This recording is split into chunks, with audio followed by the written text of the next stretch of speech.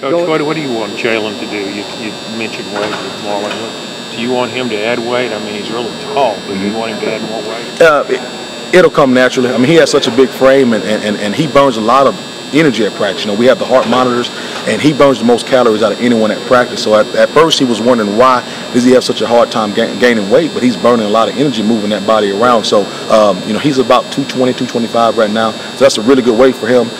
You know, the thing is, it's going to be fun for Coach Lawson and those guys to see how much weight he can put on. But you know, the main things for him is just getting in football shape.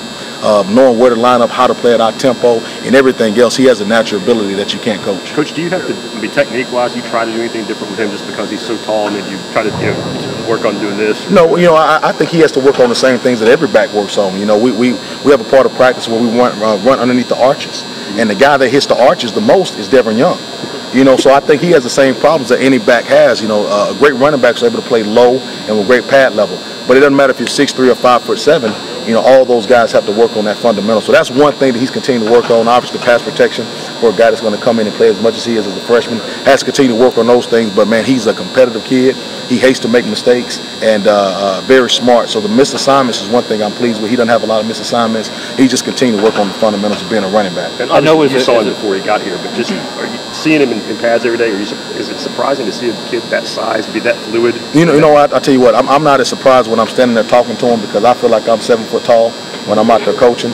But I've seen a couple pictures from you guys that make me realize how big of a kid he is. You know, he's a big kid, and you know, just it's the sky's the limit for him if he reaches down deep and finds that passion. I told him the other day, I said, right now you're just playing off God-given ability. Once you find out how to dig down deep and you grow into a man and play this game the right way in this league, you know, the sky's the limit for what kind of football player he can be. With that said, I know it's only been 12 practices or so. What kind of growth have you seen from him from day one to today? He's a tough kid, and he's very competitive. He hates to make mistakes. He's not afraid to jump in and go with the ones, which are things that you don't know until a kid gets here. You know, so I've seen that just maturation of him just wanting to get in there and make the mistakes. You know, I've told him, you know, I don't mind you making mistakes. That's how you learn. So, you know, just the fact that he's not afraid to jump in with the older guys.